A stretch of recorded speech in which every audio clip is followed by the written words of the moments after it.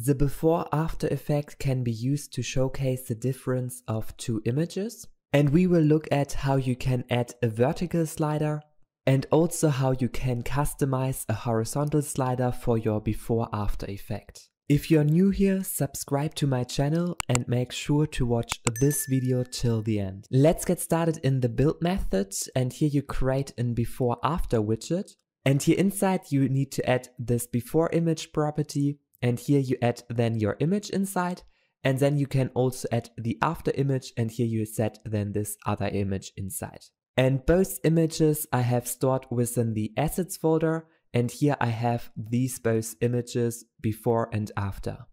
To make this also work, you need to go to your pubspec YAML file, and here you need to add these assets under the Flutter tag inside, and we also make use of this before after package to display these before after effects. And lastly, you add here this is vertical to true. And with this, you have already this vertical slider inside, and you can switch between the after image and the before image. Now we can also customize this before after a bit, so you can set the sum color, and I set it here right now to red, and now we have here this red color. You also can set here the sum radius to 0, so you want to hide this middle point, and this looks then like this. And what you also can do is you can set the image width and height to the maximum width and maximum height, and this will then extend here our screen a bit, and around it we have some padding.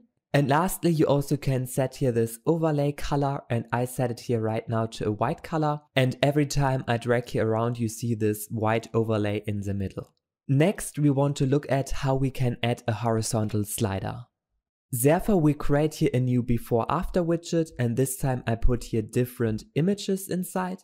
And this time we don't specify here this is vertical to true, instead we just display it, and then we have automatically this horizontal slider. You also can change here the clip radius of the edges, and I put here for example an image corner radius to 40, and then you see that our image is here rounded. And lastly, you also can modify the sum radius, and last time we have set it to 0.